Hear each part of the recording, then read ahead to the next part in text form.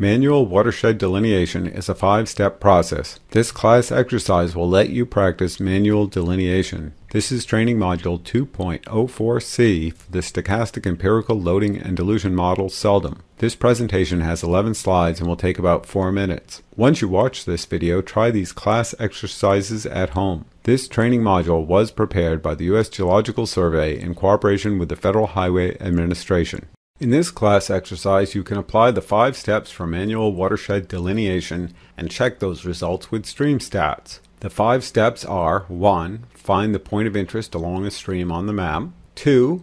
Imagine or draw surface water flow lines that point downhill perpendicular to the topographic contours. 3. Mark the location of topographic high points around the stream. 4. Mark the points along the contours that divide flows towards or away from the stream. And 5. Connect the dots to delineate the watershed. You can use the USGS National Map at https:/viewer.nationalmap.gov/advancedviewer to get maps for manual delineation. You can use Streamstats at https:/streamstats.usgs.gov/ss/ to automatically delineate the watersheds. Here is one class exercise. Try to delineate the basin for the stream crossing Route 17. This site is at Pinto Mesa in Arizona. The latitude is 34.5311 and the longitude is -111.9458.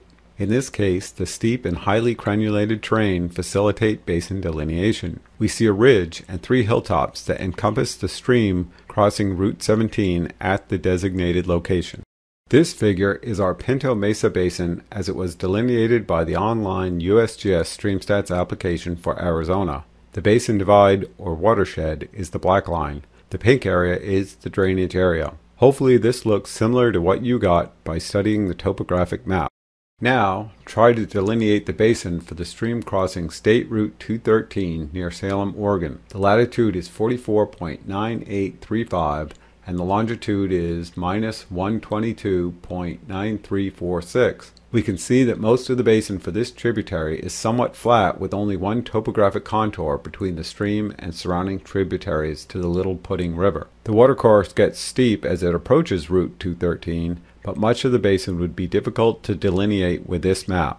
This figure is our basin for the tributary to Little Pudding River as it was delineated on the USGS Streamstats application for Oregon. The basin divide or watershed is the black line. The pink area is the drainage area. The data within Streamstats is more detailed than was shown on the previous map. In this case, we could see the watershed divide falls between visible contours but is not halfway between them.